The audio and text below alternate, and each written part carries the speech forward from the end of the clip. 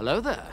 This is where the fun begins. Hey there guys, Unofficial Star Wars here. Hope you're all doing well, and in this video we're going to be talking about a new update for the Ahsoka Disney Plus show as it gets a new release window. We of course are going to go ahead and hop right on into it. In this video we're going to be taking a read from the direct article. I'll have their article linked in the description down below for you guys to check out there as well. Quickly before we start into this article here, I quickly want to take a moment to thank you guys so much for over 50,000 followers over on our Instagram page. I have it linked in the description down below. Unofficial Star Wars means the absolute world to me. Thank you guys so much. As the article reads, a new report revealed a promising update about the release window of Ahsoka on Disney Plus. The upcoming Star Wars series is set to bring back Rosario Dawson's titular Jedi into the forefront after her memorable live-action appearances in both The Mandalorian Season 2 and also in the Book of Boba Fett. While Disney already confirmed that the show's premiere on Disney Plus is going to be this year, its exact release window and date is unknown still.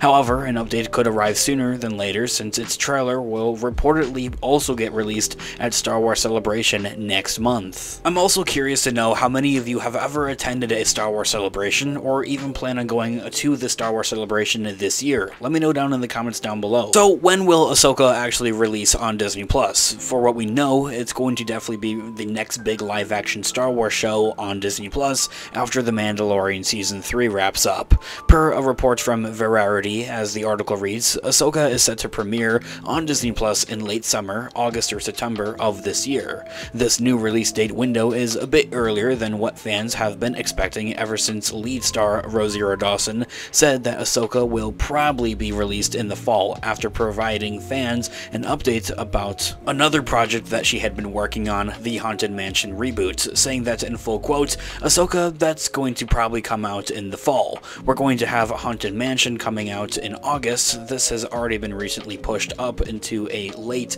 July release date, however, from there. However, of course, that is beyond the point there, unless you guys are into that. The Ahsoka show, for what we know, is going to be releasing somewhere towards the end of summer, similar to what we saw with the Andor show last year. So why is Ahsoka's summer release a perfect release for Disney Plus? Lucasfilm seems poised to announce Ahsoka's official release date in next month's Star Wars Celebration, giving fans more reason to tune in at the said event. It's possible that it will be unveiled alongside its highly anticipated trailer, which will be full of exciting new footage, something that's already been seen at the previous Star Wars Celebration, however, but this time hopefully released to the public. A summer release date for the Ahsoka show would give fans enough breathing room, pretty much to say, after The Mandalorian ends on April 19th. It would give a decent amount of time for other Star Wars media and projects, whether that's games, books, or even other shows like Star Wars Visions Volume 2, and we're also having the Star Wars Jedi Survivor game as well. Those are all things that are kind of releasing from after The Mandalorian Season 3 wraps up, and then over summer and everything like that, leading up to the Ahsoka show that would be coming out in the fall of this year. And based on Disney Plus's project slate, there's a chance that Loki Season 2 for Marvel, if you're a Marvel fan, I have my Marvel channel linked in the description down below for you guys to check out there as well, could be the first in line to premiere before Ahsoka's eventful arrival,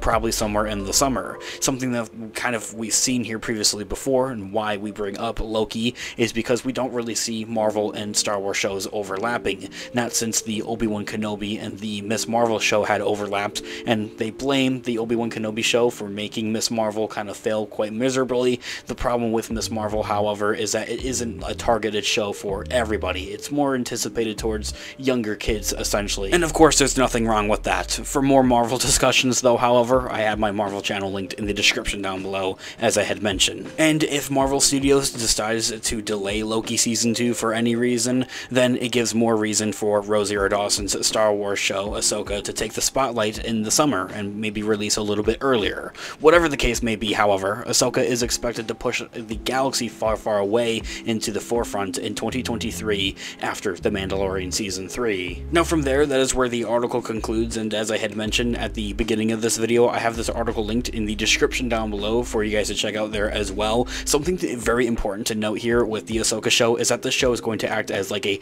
live-action sequel or kind of continuation, essentially, here of the Star Wars Rebels animated show, which is going to be beyond insane to see here. And I've been very heavily belief on the idea that we're going to have a quote-unquote bottle cap episode, essentially, here in the 3rd season of The Mandalorian. I've mentioned this time in and time out in many different videos here on the channel recently about this actually happening, of where we'd have this episode that's kind of dedicated to Ahsoka and introducing the Ghost Crew and the rest of the Star Wars Rebels into live action for one thing, and then kind of set up their adventure for what we would see in the Ahsoka show coming out after The Mandalorian Season 3. As I had also mentioned, the Ahsoka show is going to be the next big live action Star Wars project to hit Disney Plus after the 3rd season of The Mandalorian, so of course they're going to ramp it up and try to promote it and market it as much as they possibly can. And it of course makes all the more sense because this is all taking place in the interconnected Mandoverse. I also am very heavily on the belief that we'll see the same thing happen with Boba Fett and help setting up for a 2nd season of his show, The Book of Boba Fett.